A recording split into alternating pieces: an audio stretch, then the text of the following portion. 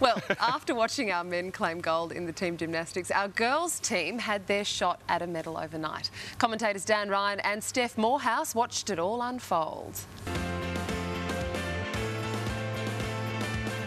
Welcome back. You are watching Good Morning Delhi. It's time now for the latest news with Ron Wilson.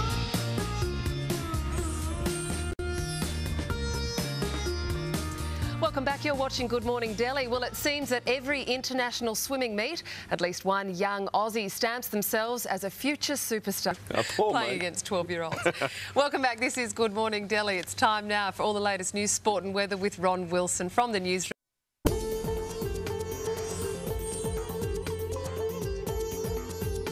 This is Good Morning Delhi. Welcome back. Well, one of the most iconic images in Commonwealth Games history is Australia's Rob de Castella sprinting clear to win the marathon in Brisbane in '82. We're lucky enough to have Deeks on the team as an expert athletics commentator, and he joins us now. G'day, Rob.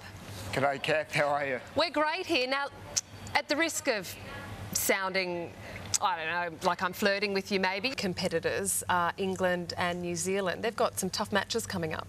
They do. Look, England are very good at the moment as well because they've got a lot of fun. We're rejoined by Rajesh Mehta from Borge Restaurant.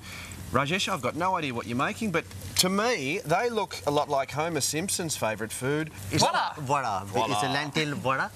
And it's again from South India. Right. Very popular morning dish, And morning is it breakfast. a morning one? So Yep. is it sweet like we would find a donut? No. I was just thinking of you saying barley belly. Oh, I know. Look, I just went there, so sorry. It was a slip of the tongue. I do apologise. A big night tonight, as you just saw. We can't wait for that. Thanks for joining us today. We're all a little tired and emotional here. Time for us to go and have a sleep. Thanks for joining us. This is Good Morning Delhi. We'll see you again tomorrow at 6 a.m. We're having fun. We're having a great time. Great time.